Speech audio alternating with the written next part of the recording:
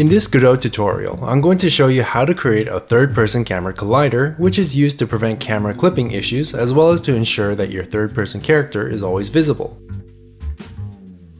So let's open up Godot, and here we have a third-person character controller that I quickly threw together. Watch my tutorial on third-person character controllers if you don't know how to make one.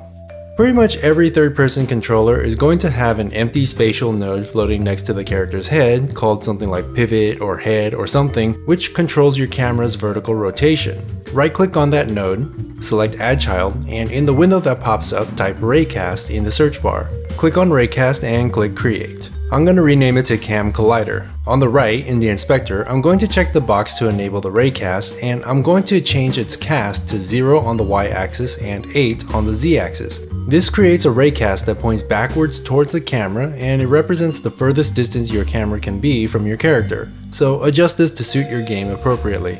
It also helps to move the camera so that it's at the end of the raycast, though this isn't strictly necessary. Now we can start coding. Create a reference to the camera node in the variables by writing onReadyVar camera equals $pivot/camera, as well as a reference to the camera collider raycast by writing onReadyVar cam collider equals $pivot/cam collider. Then, if you don't already have one, create a process function by writing func_process delta, and in here we'll be writing our camera collider code. The first thing we're going to write is if camCollider.isColliding, camera.globaltransform.origin equals camCollider.getCollisionPoint, which will move the camera to the spot where the cam collider collided with something in the game world. Then we'll write else camera.translation equals camCollider.cast2.